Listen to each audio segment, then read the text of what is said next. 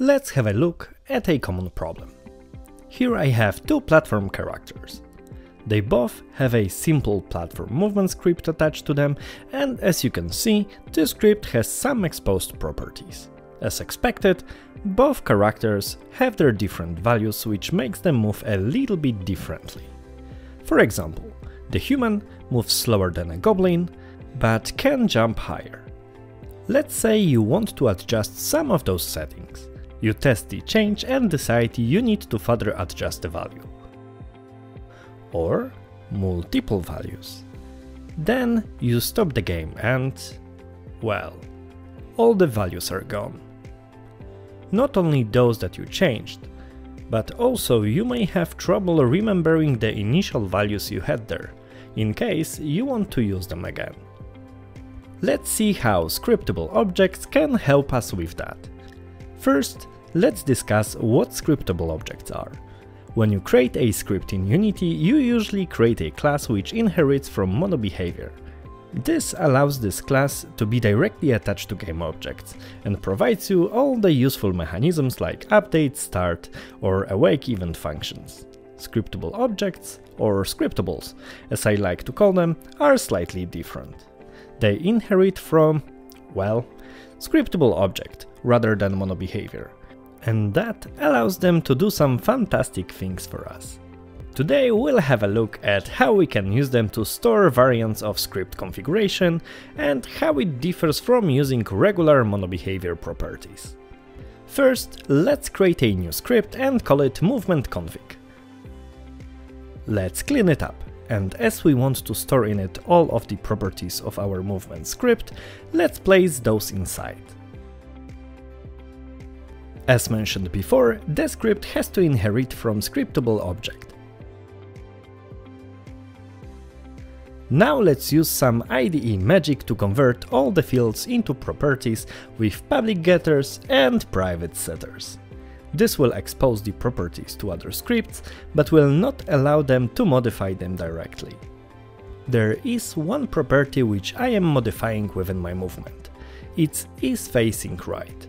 So instead of moving it to the config, I want to store only the initial information about object facing. Thus, I am changing its name to is starting facing right. Now, where the magic starts is after adding the create asset menu attribute to the class.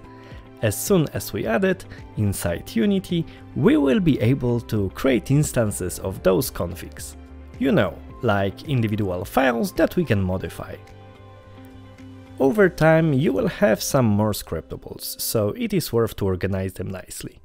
Using the menu name parameter, you can select a menu path for your file, and using the file name, you can set its default name.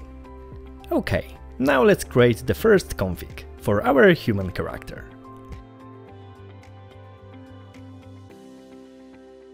To copy the values nicely, I click on the three dots on the simple platform movement script and select Properties.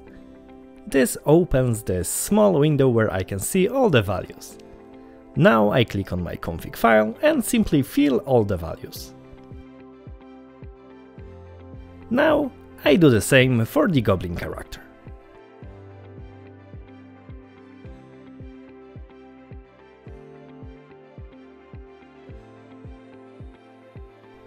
Now it's time to get rid of the properties on the platform movement script. As mentioned earlier, I leave in place the is facing right field, as I modify it within the script. Instead of all the other fields, I create a serialized field for the movement config. Now within the script I update all of the references to point to the right properties through that particular config.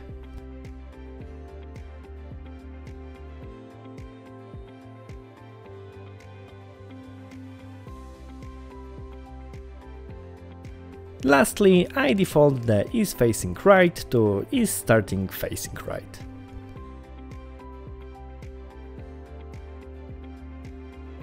I go back to Unity, assign the configs to the right characters, and all is done.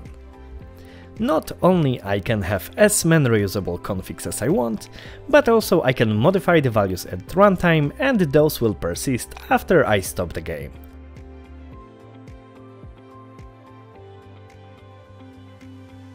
Fantastic!